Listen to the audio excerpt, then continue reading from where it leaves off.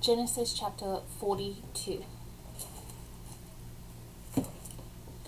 When Jacob learned that grain rations were for sale in Egypt, he said to his sons, "Why do you keep looking at one another?" He went on, "I hear that grain is for sale in Egypt.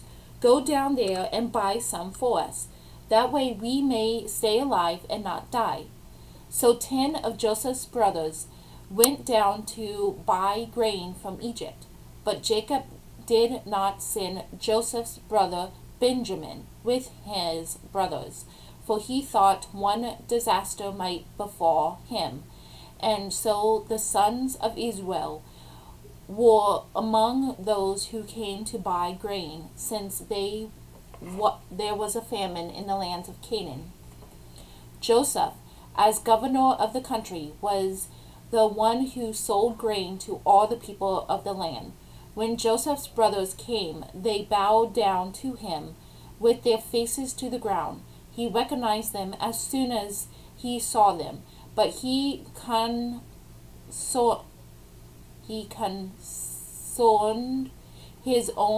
concealed his own identity from them and spoke harshly to them. "What do you come from?" he asked them. They answered, "From the land of Canaan to buy food." When Joseph realized his brothers, although they did not recognize him, he was reminded of the dream he had about them. He said to them, "You are spies.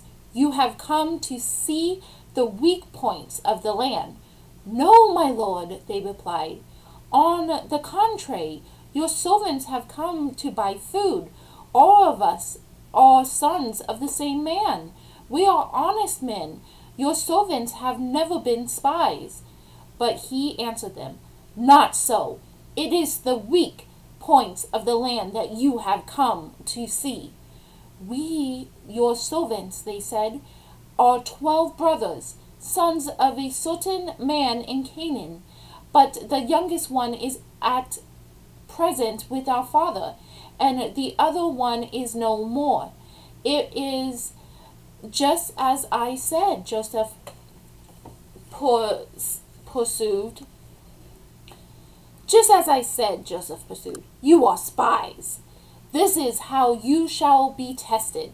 I swear by the life of Pharaoh that you shall not leave here unless your youngest brother comes here. So send one of your numbers to get your brother, while the rest of you stay here under arrest.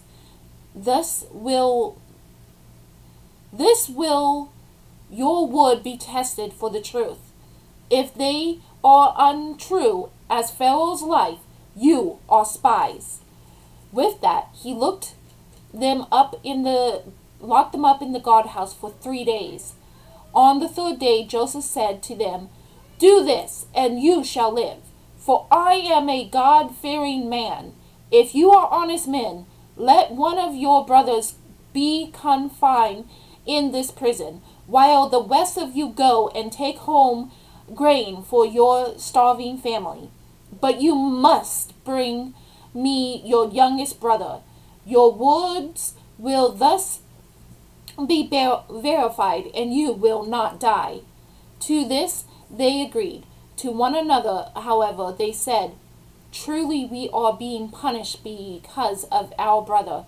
We saw the anguish of his heart when he pleaded with us, yet we would not listen.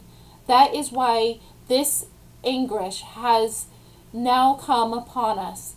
Then Reuben responded, "Did I not tell you, do not worry wrong to the boy? But you would not listen. Now comes the reckoning for his blood."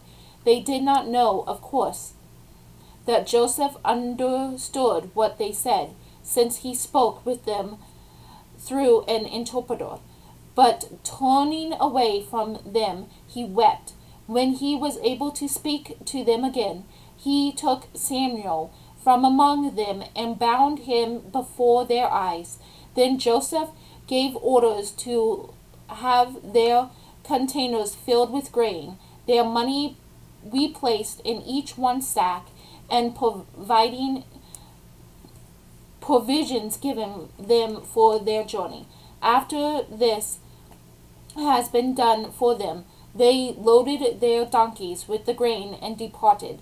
At the night encampment, when one of them opened his bag to give his donkey some founder, he saw his money there in the mouth of his bag. He cried out to his brothers, "My money has been returned. Here it is in my bag." At that their hearts sank, troubling. They asked one another, What is this that God has done to us?" When they got back to their father Jacob in the land of Canaan, they told him all that had happened to them. "The man who is Lord of the land," they said, "spoke to us harshly and put us in custody on the grounds that we were spies of the land. But we said to him, 'We are honest men. We have never been spies. We are 12 brothers, sons of the same father, but one is no more. The youngest one is now with our father in the land of Canaan.' Then the man who is Lord of the land said to us, 'This is how I will know if you are honest men. Leave one of your brothers with me, then take the grain for your starving family and go. When you bring me your youngest brother, and I know that you are not spies, but honest men, I will restore your brother to you, and you may move about freely in the land.' When they were emptied their sacks, there in each one sack was his money bag. At the sight of their money bags, they and their father were afraid.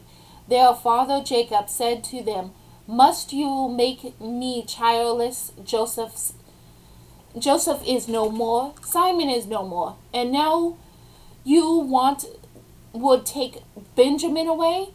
All these things have happened to me.' Then Reuben told his father, 'You may kill my own 2 sons if I do not return with him to you, but put him in my care, and I will bring him back to you.' But Jacob replied, 'My son shall not go down with you, nor now that his brother is dead, he is the only one left. If one disaster should befall him on the journey you must make, you would send me while head down to Seoul in grief." End of chapter 42.